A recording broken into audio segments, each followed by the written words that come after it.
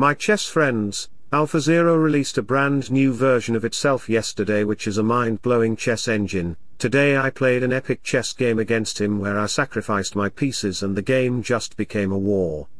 True friendship is like a rose.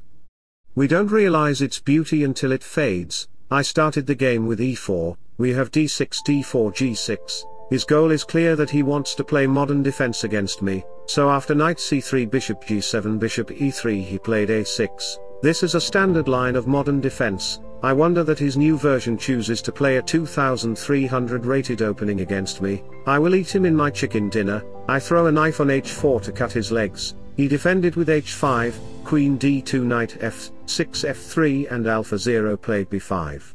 This is a new chess opening strategy developed by Alpha. He moved his rook and knight pawn to the queen side, likewise to the king side. Knight d7 is coming with a threat of c5. Rook c8 will use this file where the bishops will enjoy their fumetto. That's an amazing chess opening strategy, but I am not less than him. Knight h3 to play knight g5 where my knight will create pressure on these key squares. So after couple of moves later we have knight d7 with the idea of breaking the center with c5. But after castle e6 king b1 queen e7 queen e2 Alpha simply developed his knight on b6. He just want to play long castle to ensure the protection of his king under this pawn structure and piece combination. The new AlphaZero is touching the sky, even I can't understand his thoughts. Bishop e3 knight d7 rook e1, placing the rooks on ed file, so he played long castle. A few moves later, I played f4, e5 is a threat, so he responded with knight f6.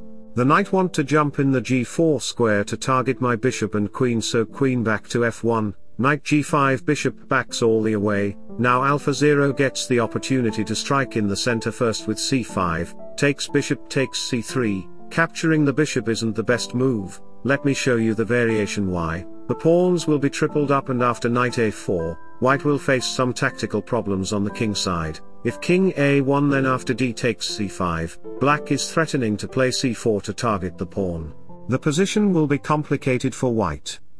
Be open to learning new lessons, even if they contradict the lessons you learned yesterday. So back to the position, I played c takes b6, sacrifices the rook on e1, bishop takes rook queen takes bishop and we have f6, knight f3 e5 and I sacrificed my another pawn, to weaken the black structure by playing queen a5, bishop takes a6 is coming, so Alpha finds the best move d5, bishop c5 with the supporting of the queen to target the e7 queen, queen ups bishop takes a6.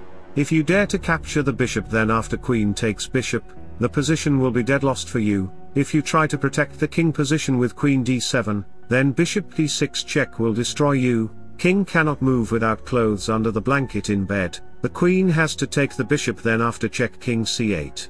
Here b7 white will promote his another queen with a check. The road to success and the road to failure are almost exactly the same. So in this position if you dare to play rook h7, let me show you the variation. Then queen a5 will kill your position. I will play center exchanges to fork up pieces by the knight. Another tactic is to play b7 to target the rook. So rook b7 queen takes pawn d4 and I will move up my rook. Rook a3 is coming to checkmate black in a8.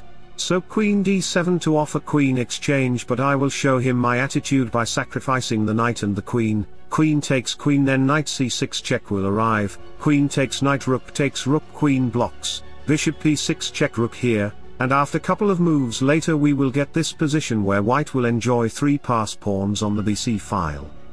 They always say time changes things, but you actually have to change them yourself. So back to the position, we have d takes e4, rook exchanges and I sacrificed my knight on d4. If you dare to capture the knight, let me show you the variation. Bishop takes b7, threatening to mate in 1, so black has to take the bishop on b7, queen a7 check will destroy the king position completely, king c6 queen to c7 check, the king can't go to the d5 square because of queen takes rook check.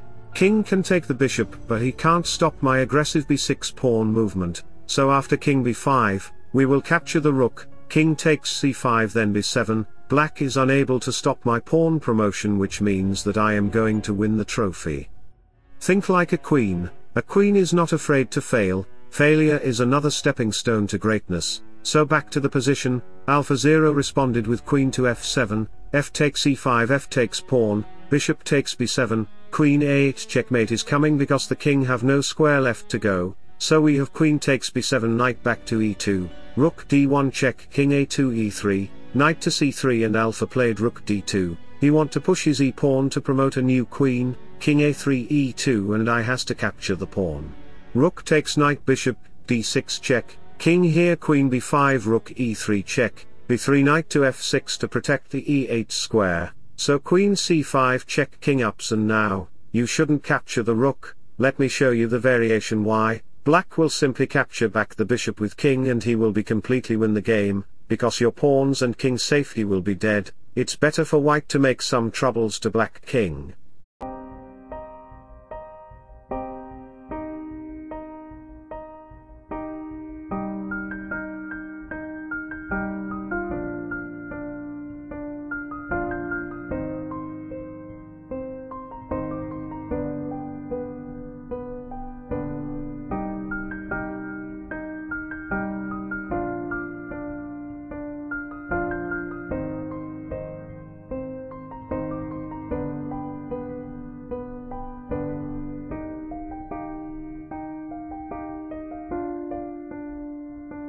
So wish you all the best, thanks for watching, subscribe for more, bye bye, take care, see you soon.